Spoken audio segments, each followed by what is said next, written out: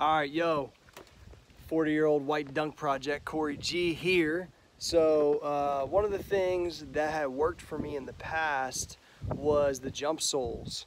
A lot of you guys have seen them. Basically, they're these things right here. They put more of a, kind of a strain on the calves and strengthen the Achilles.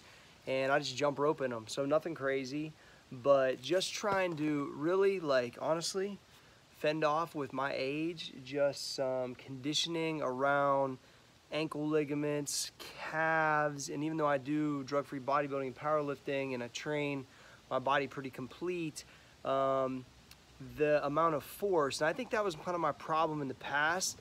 I don't think I ever put enough force into the floor because I could get up, but to that next level kind of get up, I think I have to be, and I'm a pretty explosive person, but I think I need a next level explosiveness, and I think that I have to condition all these lower extremity things that I don't necessarily key on. So I'm gonna show you guys how these work, and I'm not endorsed or anything by jump soles. I just had these things for fucking years.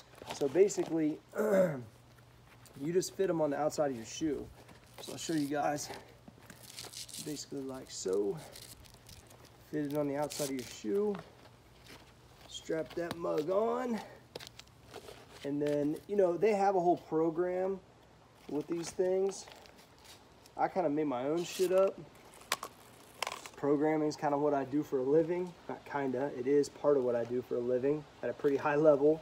So I like to do my own shit.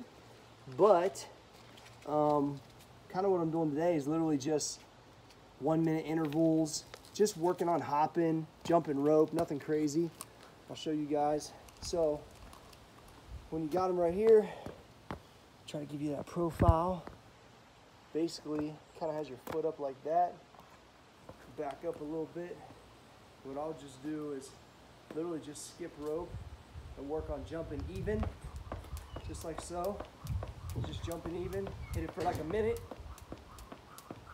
and then work on quicker. So basically I'm gonna add basically about five to 8 sets here and there for some extra conditioning and rocking the jump soles to make everything around there just stronger and a little bit more complete. Basic stuff. This morning in the gym, I added 4 sets of 15 weighted calf raises standing. I don't ever use a Smith machine. And I own a gym called Old School Gym, super hardcore. We have a Smith machine upstairs, but I use that for calf raises.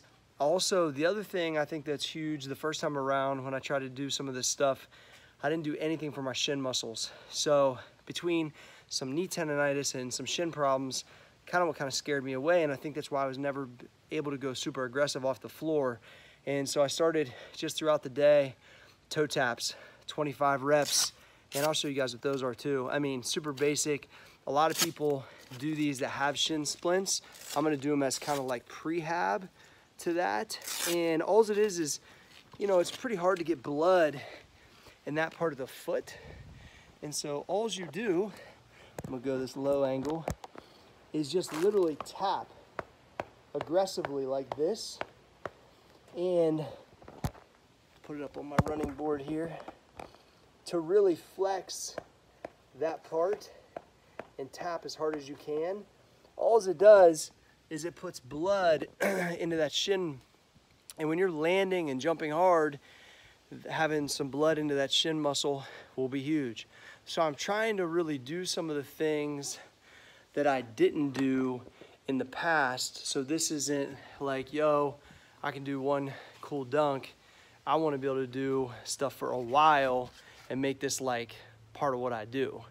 And so I'm trying to really think about things that I can do throughout my normal day and that I can add, because I normally train weights from 4 to 6 in the morning, and so I can add these things as extra stuff just throughout the day or as extra workouts. So 40-year-old dunk project, 40-year-old white dunk project, some extra workouts.